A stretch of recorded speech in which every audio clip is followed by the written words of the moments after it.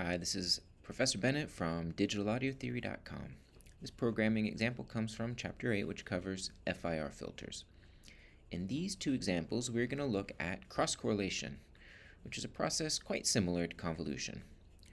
Whereas convolution is an algorithm for combining two signals, for example, an audio track with an IR to imbue the character of that IR into the audio track, cross-correlation is an algorithm for comparing two signals. In fact, the only difference between convolution and cross-correlation algorithms is that one of the signals is not time-reversed for cross-correlation.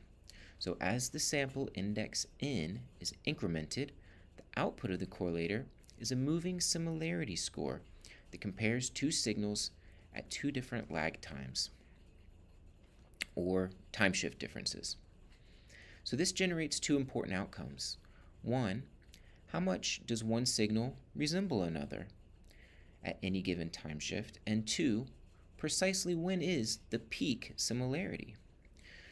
So the value of the cross-correlation is maximal when the two signals are time-aligned, resulting in the most amount of overlap. Importantly, the polarity of the two signals does not change the magnitude of the output, only the sign of it. So a value close to +1 or -1 both indicate high similarity scores, with the negative sign indicating only a difference in polarity. Now, two important uses of cross-correlation in digital audio are discussed in the following two programming examples. First, we will look at cross-correlation to time-align two recordings. It's not uncommon in digital audio signal processing to have multiple recordings of the same source that are not time-aligned. This could be due to microphone spacing or effects processing that introduce delays into one of the signal paths but not the other. Cross-correlation provides a way to estimate the time delay difference of two signals. So consider two sequences, X and W.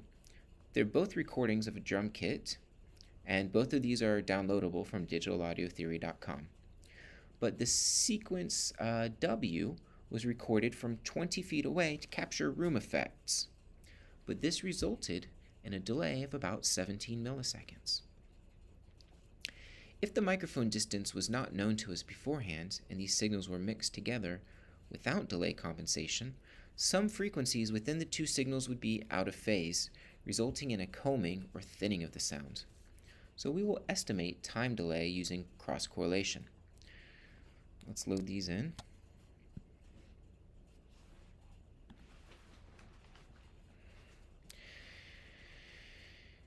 We can estimate our time delay, of course, if we know the distance. We said it was about 20 feet away. So if we take 100 by 20, 1100 feet per second, divide by 20, did that backwards, multiply by 1,000 to put this in milliseconds. Here we see about 18. This all depends on the value of the speed of sound that you use. You'll see values as low as 1050 feet per second, or as high as maybe 1130 feet per second. So we have a range here. Now we'll make use of this built-in function. Let me load these in. Let's see if I did. Let's listen to both of these real quick.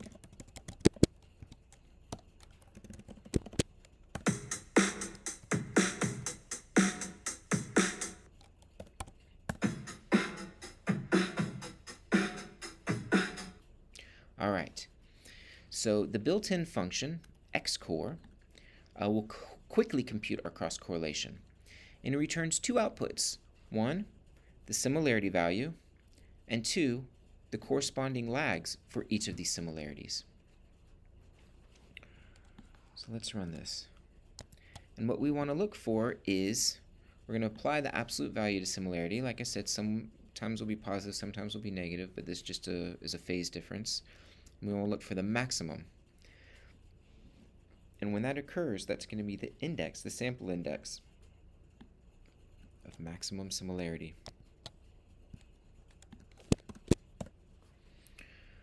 Okay. So if we take our lag and we check what's the value of the lag at that index, see 753. Let's see what this looks like. We're going to plot the similarity score against the lag. Here we go. So you can see roughly pretty close to 0 times 0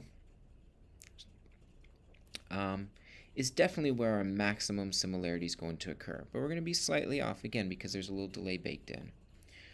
Let's add a title here. We can in fact see that this delay is occurring at 17.1 milliseconds, which is pretty close to our estimate.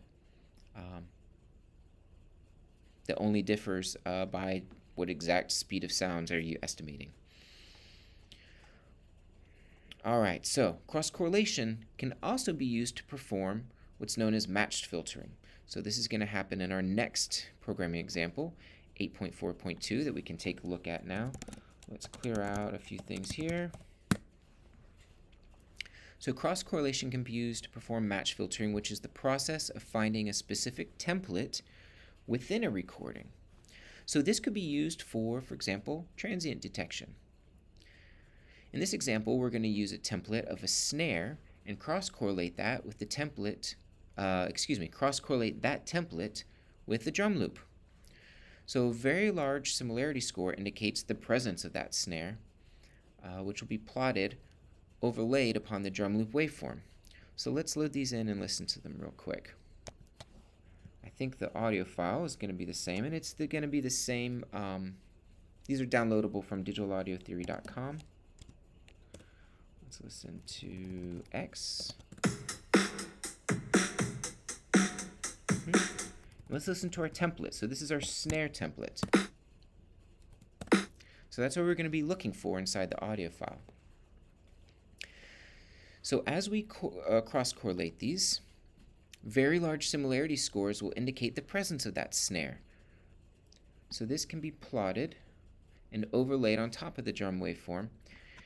Now, we're going to look for similarity scores greater than 50, and the threshold of 50 was chosen through a bit of trial and error, but we can see that the points of large similarity occur when the snare is present in the file. Here we go. So I've placed a stem anywhere that the similarity score was greater than 50. Let's listen one more time to this file. So you can see that it's identified the location of the snare. And in the next programming example, we will examine a specific type of artifact that can occur with FIR filtering. Until then, thanks for watching.